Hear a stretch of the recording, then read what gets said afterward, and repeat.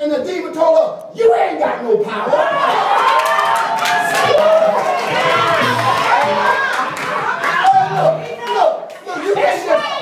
You can't just throw his name out any kind of way. Living any kind of life ain't gonna say you got power. It costs something to have power.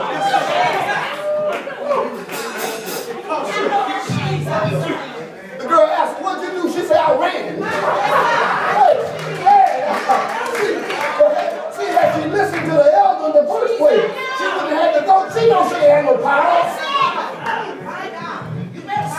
If you're going to fight the adversary, you got to be living a holy life. And I'll tell you the truth. And if you're not spending no time with God, if you don't have any word, if you have a problem serving, you don't have any power. If you have a problem serving, you don't have no power. How are you going to have power when you can't serve? I'm not going back to the floor. I'm Reverend so-and-so. Let somebody else vacuum the floor. No. I'm Pastor James. I can vacuum Destiny Worship Center better than anybody in the church. I know the Parkers are not here. They would beg to differ. But let me tell you, I'm a soldier. And when you are a soldier too, right, Bishop, right? Let me tell you something. When you're a soldier, you know how to do everything. Am I right? You know how to vacuum. Man, we used to run that buffer. You had to learn how to run that buffer. Why? Because when that drill sergeant came in the morning, he had to be able to see himself. If that drill sergeant couldn't see himself, you had an all-nighter on your hands. Am I right? All night. So you have to learn how to listen. Somebody say, listen to the vision. Listen to the word that God put in their heart. Because we are fighting a spiritual battle. The word says we wrestle not against flesh and blood, but against powers and principalities. Talking about rulers of darkness and wickedness in high places. Yes, sir. You can't even cure a headache. How you going to fight a demon? What you say? You better say that. You can't cure a headache. How you going to fight a demon?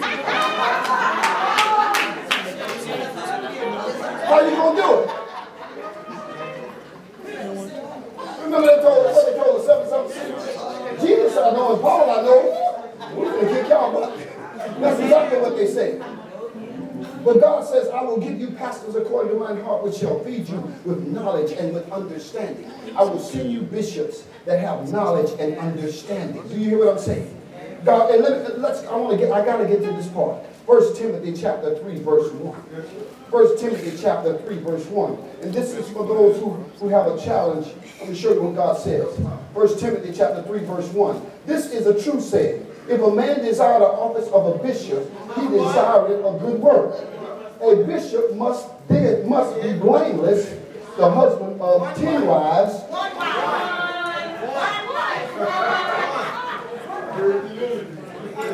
This is good. Can you get another one? Come on. Come on. You know you want more than one. Come on. He won't even give me 5 on that one. You hear what I'm saying? Said the husband, he must be blameless. See, this is what God is saying. See, when you walk in the office of a bishop like these two here, you can't just be tossed to and fro with every wind of doctrine. You understand what I'm saying? You got to be steadfast, unmovable, and abounding in the work of God. You can't be up to date. Who would you follow if you saw your pastor today? Everything is all high. It's Sunday. Then on Monday he down and out. Oh, I don't know what God gonna do. What's we gonna do? Then on Thursday, Wednesday night Bible study, he up again. You can't follow anybody like that. And what God says, what these bishops, it says what? They have to be, somebody say, blameless. They have to be blameless. They have to be blameless. The husband of one wife. They have to be vigilant. Let me read that in the Message. If anyone wants to provide leadership in the church, good. But there are preconditions. A leader must be well thought of. Some people say, I don't care what people think about me. You should care what people think about you. You're supposed to care. I'm not saying that you're moved by what they think. But you should want them to think that you are a man or a woman of God. That you are a man or a woman of your word. Am I right? Amen. That's right. Amen. That's good, Pastor. But there are preconditions. A leader must be well thought of, committed to his wife. Committed to his wife, Bishop. We were talking in the back, and Bishop said, now he got some other churches, but he don't have to go as much as he used to go. Why? Because God now have allowed him him to have some good leadership on the other end. Now he can spend more time, somebody say quality time. They can swing from the chandeliers a little bit more. Am I right? All right, I ain't talking about it. They ain't never done that before. Okay. I don't know where the two little ones came from, but they ain't. A little must be well committed to his right. Cool and collected. Message Bible says you got to be cool. Sometimes when all hell is breaking loose, you still have to remain cool. You know what I'm saying? You got to remain calm. You got to be like, my Father has this. This is above me. I can't handle this. But my Father, you understand? This is how I do stuff. People say, how can you be calm in the midst of all this, Pastor? I said, because this is not in my lane. See, I understand what's in my lane, you understand. And my wife said, pick me up at such and such a place, that's in my lane. You get what I'm saying? But there are some things that's not in my lane. There are some things that only God can do. And what we're used to doing is doing God's business. But I do what God tells me to do, and don't allow, but I get out of God's way and let God do what He's supposed to do. Am I right? This is why God sends us great leaders to teach us things like this. It says we must be cool and collected, accessible and hospitable. How are you going to be a pastor and be hateful? A first lady, and she just as hateful as she can be. First lady walk in the church. No, I've seen how old I walk in the church. Look, don't nobody speak to me. Don't nobody, you hear what I'm saying? Walk in the church, all dressed up pretty, sit down with a nice hat on. Preacher be preaching, won't laugh, won't say nothing, just sit right there. Church is over. Yes. And she's gone. But what I'm saying is that living beneath the call, you understand? Because why? The first lady got to be approachable because the women want to talk to her. They don't want to talk to the knucklehead pastors. Am I right? See, and I know y'all said, Pastor, teaching us on a Friday night. We need teaching. You understand what I'm saying?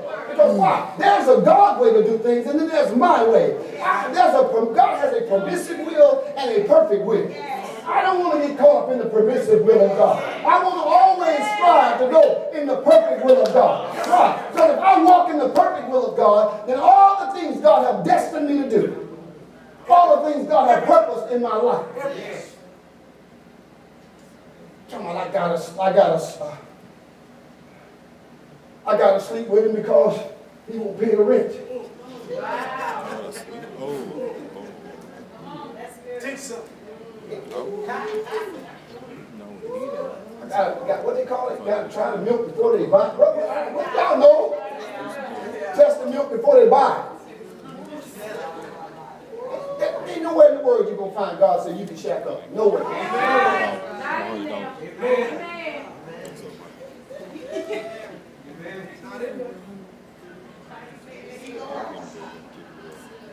Tony, get the door.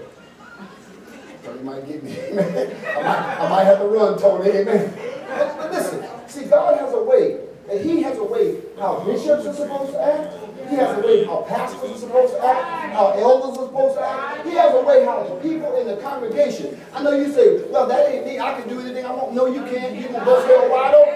Hell awaited those that sin against God. You hear what I'm saying? Hell is waiting on people. And hell, the Bible said, hell enlarging itself. Amen. Isn't that something? The word said hell what? And what? It done got larger. Because hell was never meant for the saints, the people of God. It was never meant for mankind. Hell was created for Lucifer and the angels that followed him. But because mankind decided that we're going to disobey God, hell had to what? Enlarge itself. Ooh, y'all can go to sleep on, but I ain't going to stop preaching. Hey, look, if you got to get your snap on, go and lay your head on back. Amen. I ain't going to mess with you. Lay it on back and get you a nap. Lay it on back and get you a good nap. It's Friday, man. Act like you did when you was in the club. 10 o'clock, but more, you know.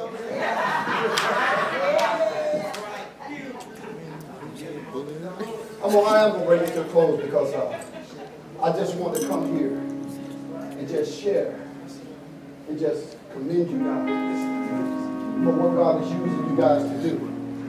Keep up the good work.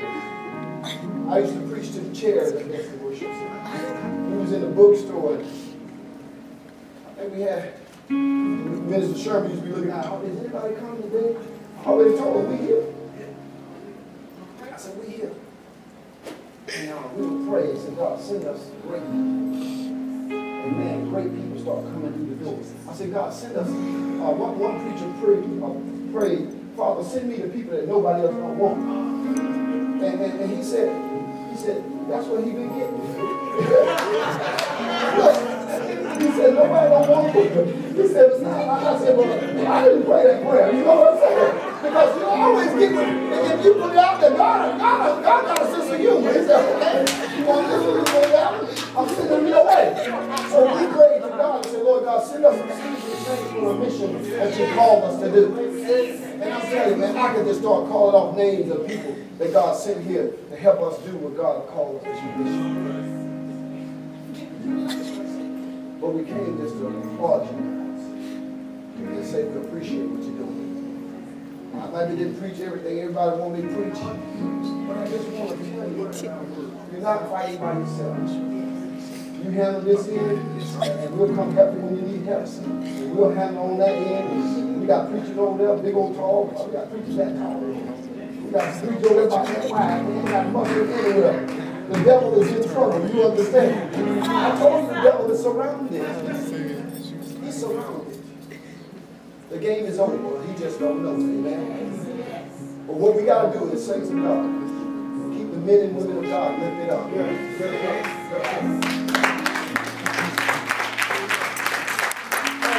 I'm telling you, we need y'all. Y'all hear what I'm saying? If I could pay everybody that did something in Destiny, I'd give them all $1 million every month. I dropped $1 million on the gate. People over there like, bring it on. I'm just, let me tell you something. I tried to, he runs our media department. And one day I said, I'm going to sow a seed into their life. And he come with a little smart step. I like to send the seed out to him. He going to bring my seed back. You know, it's almost through that. No, Pastor, I'm doing it for the kingdom. So, I don't think I gave you a seed since then, huh?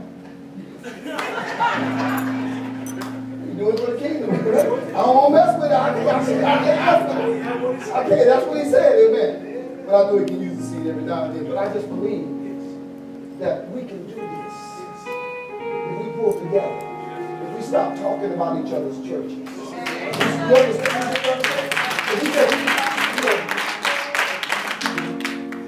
Everybody probably started in some kind of storefront. Am I right? All of us come through the storefront. One of the most powerful men I know came, Bishop T.D. Jakes. Came straight through the storefront. Talking about why you falling through the floor. I'm going to put the choir over there.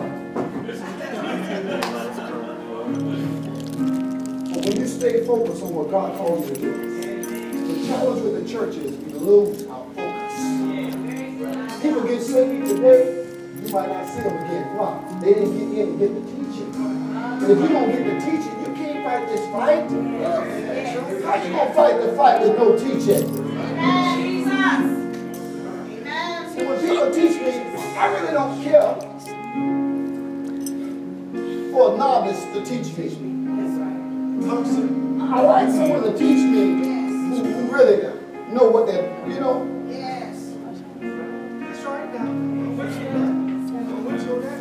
The man was telling the story. He was talking about this photographer. Photographer was this photographer got on. They told him, we want you to go and take pictures. There's a forest fire. We want you to go and take pictures of it. So the photographer, when he ran out there on the airfield, the plane was warmed up and ready to take off. He jumped on the plane and said, go! And the pilot took off. And he told the pilot, he said, I want you to go to the left. And now go to the right. And he said, so he took his camera out, and the pilot looked back at him and said, are you the instructor? Y'all didn't get it, did you? He looked back at he was doing what he told me. He looked back and said, are you the instructor? You gonna tell us how to land this thing? Oh my God, that's good. Do y'all get it? Do you get it? See, novice can't do much. Or he thought he was the instructor and he was taking off, like he said, because he knew how to take off, but he needed the instructor to tell him how to land. But he said, you're not the instructor. Think about how he felt. God sends us great instructors. They won't only teach you how to take off, they'll teach you how to land. If you've ever flown, the two most important times in any flight is what? When you take off and when you land. You might even be in the sky with some turbulence, you understand? It might be hitting you. But if you got some good pilots, some great pilots, they'll tell you why, because they've been through that kind of storm before. That's what bishops do for us. They've been through storms like that. They can look at it and say, oh, somebody left the church. Hold on, look. John Hagee, and I'm going to stop right here. John Hagee was telling Bishop Jakes was calling John Hagee. They said, John, said Bishop Hagee. He said, they suing me. And he was like, oh God, Bishop Jakes was talking about, what we going to do? And John Hagee said, they doing what? He said, they sued me. He said, how many? He said, one. He said, well, wait till you've been sued about 50 or 60 times. all he was saying was, look, you're just a novice at this. They say, relax. Relax and let me do this thing. We consider it a privilege just to worship Senator Conn and just exalt the bishops of the house. Give them another hand. Come on.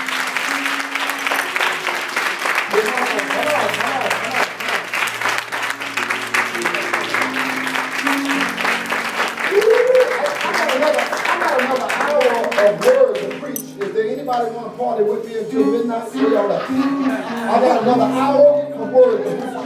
Where y'all at? Don't y'all lie to don't put your hand out. Who want to stay with me till midnight? I'm going to preach till midnight.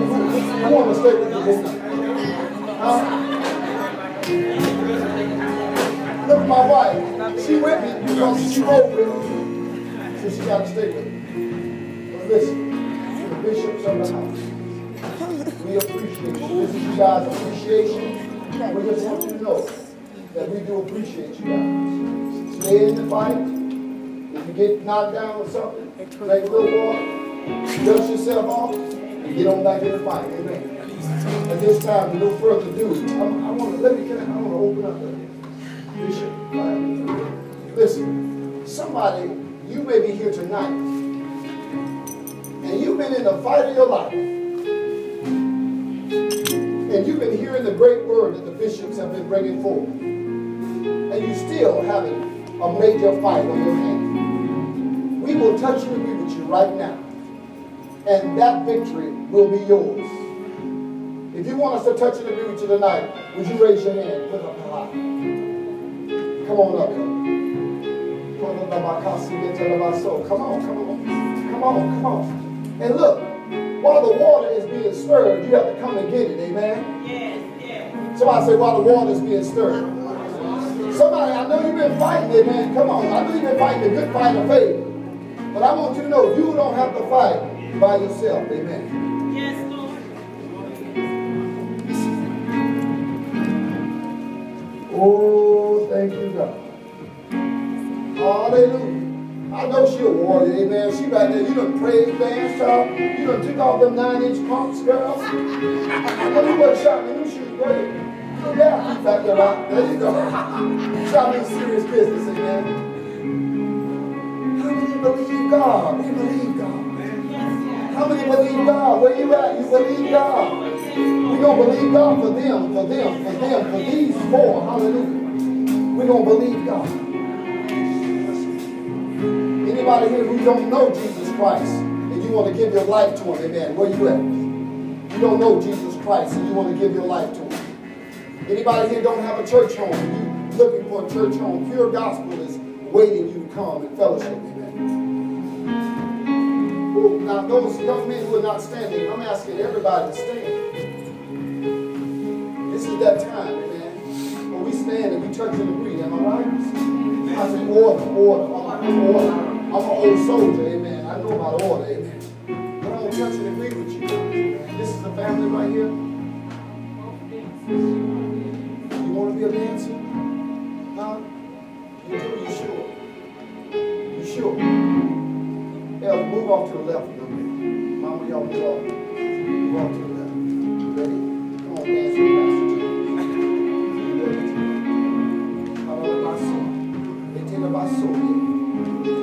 You gotta step with me. You gotta step with me. Come on. Give it to her, God. She wants to dance when you come.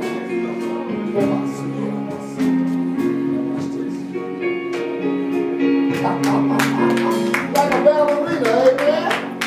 Woo! I wish Cindy was here. Cindy got to give a dance. Well, one of my dancers at, amen? One of my dancers. You want to be a dancer? You want to be a dancer? Can you dance? That's all God did. Are you part of this church? Are you part of the dance ministry? Here's some of my little dancers. I'll come back to my little dancers. Smile on me, I'll come up here. I ain't let y'all come up here. Here's two of my dancers. We got all kinds of dancers. We got like 50, see like about 50 of them that dance. What I'm going to do, once you want to dance, you're going to touch them.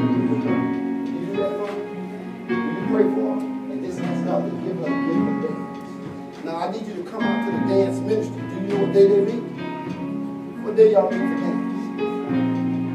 What day you? Sunday? Saturday, what time?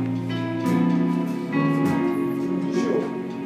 Can you come out on Saturday at 3? You sure? Tomorrow is Saturday, you know, right? Are y'all dancing tomorrow at 3? Not this Saturday. Y'all need to dance just so she can come out. This baby want to do it. Let me get that on. Give y'all, come on now. This baby says she wanted, how old are you, baby?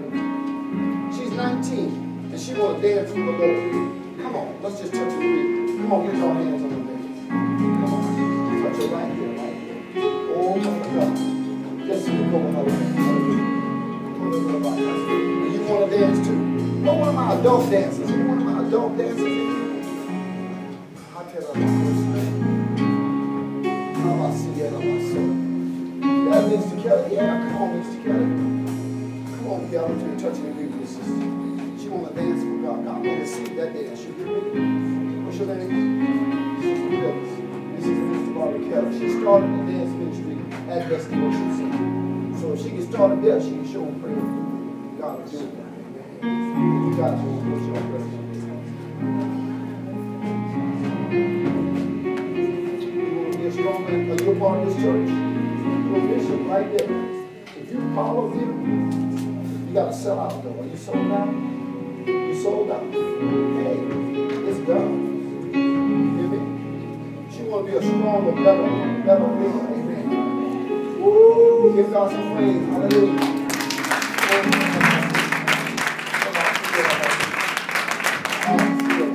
Baby. I want her to pray, touch and agree with you today. And it's going to change from this day forward. Change is coming in your life. You know what I'm saying? And all you got to do is follow the words of the bishops. You hear me? It don't matter what other people say, what other people do. If you come, don't come. You do what God called you to do. And if you'll be faithful, God says, you're faithful to come. Touch her. What's your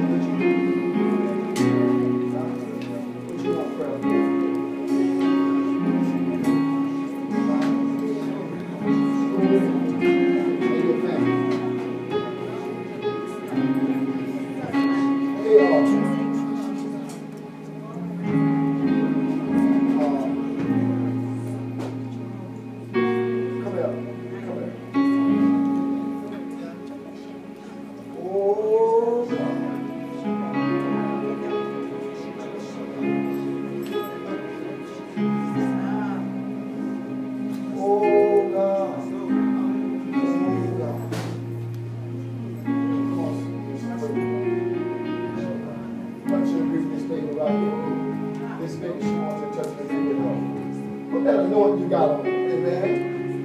baby want to dance for the Lord. Amen. Now let me tell you, you say you want to dance for God, right? Now you got to make it before it happens, okay? It's not going to happen just because you walk up here. You got to work together. You got to find out what dance you want to play. You got to show up. And all you got to do is give God your best. And God will give you the answer. You know what I'm saying? So when I come back, they let me come back, because I did say a few words about this. I'm pretty honest with you. I'm just touching you. I see Father God. Oh, shit.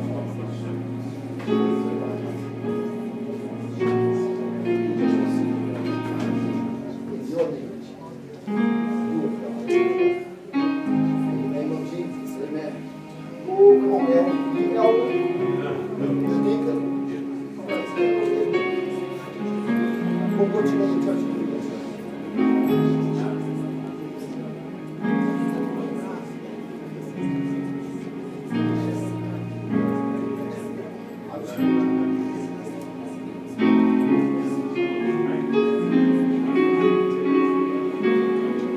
It's rough. It's rough. Well, look. If you feel it, God. You know that you got to yield it to God. Because you can't make it happen. You got to lift up your business before God. Are you a tither? You tithe, this is your church. What's your church? Tabernacle. You're a tither at Tabernacle. Faithful. Okay. You're a tither. Because you're a tither, you can go to God for certain financial favors. God can bless your business. You live a holy life. That's right. You got to know you can't just do the best you can. You got to do better. You understand? Get in the presence of God. Learn how to worship God. Get in God's presence. And then when you begin to speak words out of your mouth, and the adversary attacks your business, or your family, or your health, or whatever he tries to attack, you won't have no victory. Because God's grace is already on you.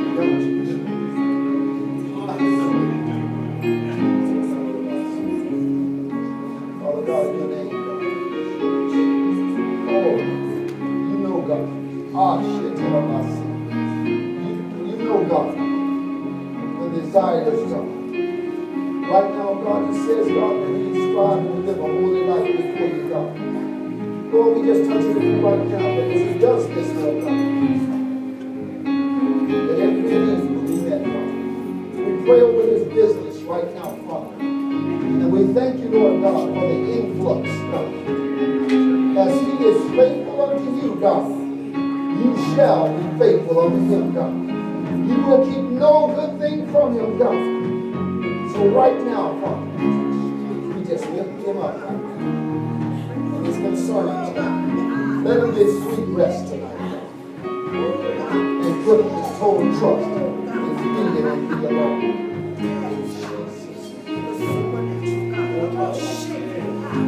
Hallelujah. Give it to God. Give God praise.